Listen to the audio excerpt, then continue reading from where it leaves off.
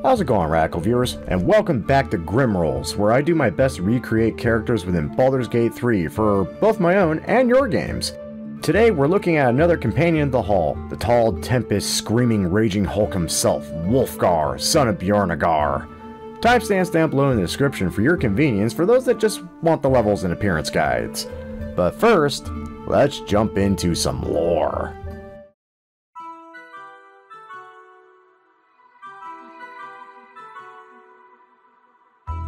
You can set it all on fire. Born in 1339, Dale Reckoning, to the tribe of the Elk of Icewind Dale, Wulfgar was a proud young lad and a flag bearer for his king, Heathstag. Until in a battle against 10 towns he was beaten and captured by a red-bearded dwarf with a one-horned helm and a many-notched axe, who would take the boy for 5 years and a day as an indentured servant. Those years would pass, and the boy became a man, looking upon the dwarf who spared his life less as a master and more so as a father. A father who smithied his 7-foot-tall son a magical warhammer known as Aegis Fang, as well as finding him a fighting tutor in the form of a drow the red-bearded dwarf befriended upon a chance meeting. Wulfgar would go on to quest, slaying the white dragon Icing Death and soon claiming leadership of the barbarian tribes of the north in order to repel a massive force that threatened all of Icewind Dale. To say more would spoil a fantastic book series I have all but completed at this point, and I'm about to reread again. And I honestly highly recommend it for those who enjoy D&D, high fantasy, and adventure. But enough about that. Let's go ahead and dive into the appearance and level guides. Starting off with our custom character, we're going to select body type 4. Wulfgar is 7 feet tall and just a rack of hard muscle. For race, we're going to go with human, as that is what Wulfgar is. This grants us civil militia, which basically means we can use anything that's a stick with a pointed or bladed end. They're our best friends. Or just something we can use. Regretfully, this quickly becomes redundant along with the light armor proficiency and shields, as we're going to be picking barbarian. We get access to all of that, and medium armor at that. But the extra skill proficiency we get for this with human versatility does come in handy down the line. For class, Wulfgar through and through is a barbarian. Though, for those wanting some more utility or just more options, you can splice in a few levels of fighter battle master here and there with the excuse of just who his fighting tutor was. Though going full barbarian won't hurt or hinder you either. For background, we're going to choose Outlander. Part of the tribe of the Elk out in Icewind Dale, it's a frozen northland where if the cold doesn't get you, the Yeti might. With this, we get athletics and survival skill proficiencies, which work thematically and are both absurdly useful, even if our survival won't be that great. Ability scores are as thus. Odd numbers are never the end of the world. In fact, they may come in handy when we start looking at possible feats. Our +2 is going to go to strength, and our +1 is going to go to constitution, as Wulfgar is 2 things first and foremost: beef and cake. For our racial bonus skill proficiency, we're going to actually drop it into persuasion, as Wulfgar more often than not will actually try to use his words before his fists or his hammer, though he's not shy to swing either in most tense moments. For our other 2 skills, we're going to pick up perception, as those beautiful blue eyes see far and wide, and intimidation, as, again, Wulfgar uses words first most days, though I should mention, they're not always nice words. And further moving on to appearance, for voice, I chose voice 7. It's a nice kind of deeper tone, as we don't really have a set voice for Wulfgar, unless you count the last Dark Alliance game that came out, where it's deep and he's usually just yelling for Tempest. Wulfgar,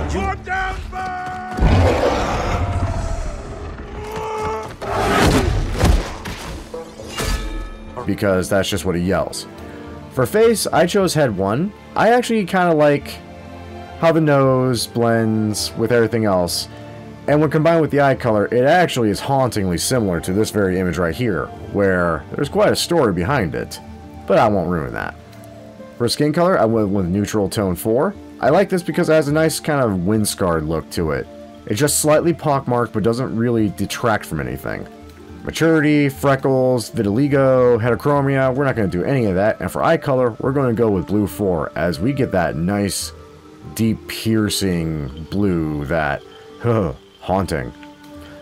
No tattoos or makeups to speak of, no scarring, and for hairstyle, we actually get a number of options. Rover's Tumble here, which we use on Dristo Erden, is a very nice, clean, longer look, hence the reason we used it for our wonderful Dark Elf. Though if you want a more messier, kind of barbarian, I've been out on a 10-day look, honestly Willow Tears would probably fit that build just a little bit better. Or, if you were a fan of the last Dark Alliance game that came out featuring the Companions of the Hall, you could also throw on the Knave Braid to really nail that look down. Wulfgar, being a not elf, can actually grow facial hair. As to how it's styled, I have 4 suggestions. Wulfgar has often simply shaved and went babyfaced into battle. Jaw Cleaner works for that adventuring a 10-day feel. While the Groomed Rascal and the Pointed Retort I also love when comboed with the Knave Braid. And of course, next, we obviously have to choose our name. Unfortunately, Wulfgar, son of Bjornagard, won't fit in this, at least not on the PS5, and I think I did try this on PC and it didn't work there either. So, we're gonna have to just stick with Wulfgar. And as for your Guardian, Wulfgar has gone through a number of partners in his very, very long lifespan. Doubly so. So his options are quite varied. At one point, he even briefly marries another companion of the Hall, which is actually what I based this current Guardian off of. And it's also a hint to the next video. And now, without further ado, on to the level guide. At level 2, we're going to get Danger Sense, giving us advantage on dexterity saving throws against practically anything we can see, as well as Reckless Attack, which will give us advantage on attack rolls until the next turn. But our foes will also have advantage on us. Fair warning. At level 3, we get to pick our subclass, and we're going to pick Berserker, because one thing Wulfgar is, it's big, angry, and more angry to go with his angry. With this subclass, we get Frenzy.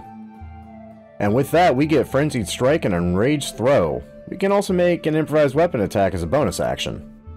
One thing I do feel the need to point out, if we do use Frenzied Strike, we will get a stacking Frenzied Strain, which will add a penalty to our attack rolls every time, stacking so we miss more often, until the end of our Frenzy. And then we have Enraged Throw, which is basically just a slightly better version of Throw, where, well, we do a crap ton more damage with it when we use this versus regular Throw. That said, it's also just fun to throw things. Or people. At level 4, we have an ability score improvement or a feat to choose. For this level, I always go with the ability score improvement, and in this particular build, I'm just jumping it straight into strength. At level 5, we're going to get our extra attack feature, allowing us to attack twice per turn, and along with this, we also get fast movement, which increases our movement speed by 10 feet as long as we're not wearing heavy armor. At 6, we get another rage charge, as well as mindless rage. While we're frenzied, we can't be charmed, frightened, and calm emotions no longer work on us, essentially ensuring that we are just too angry to be anything but angry. Barbarian level 7, we're going to get Feral Instinct, where we get a +3 to our initiative and we can no longer be surprised. And surprise is one nasty condition, as we cannot take actions or reactions for that first turn of combat. At Barbarian level 8, we get another ASI or feat to pick. In this case, I actually start looking through the feats and see what might work with this build. And for this build in particular, and just for the simple fact that if it's one thing Wulfgar gets known for is tavern brawling, we're going to pick up Tavern Brawler as a feat. With this, when we make an unarmed attack, or use an improvised weapon, or throw something, the strength modifier is added twice to the damage and the attack rolls, essentially making you more deadly and even more accurate. And finally, Barbarian level 9, we get Brutal Critical. When we land a critical hit, we roll an extra damage die as well as a normal additional critical dice. This starts getting pretty crazy when those numbers start clicking in a lot. And at Barbarian level 10, we get Intimidating Presence, which allows us to use our action to essentially instill fear in a single enemy.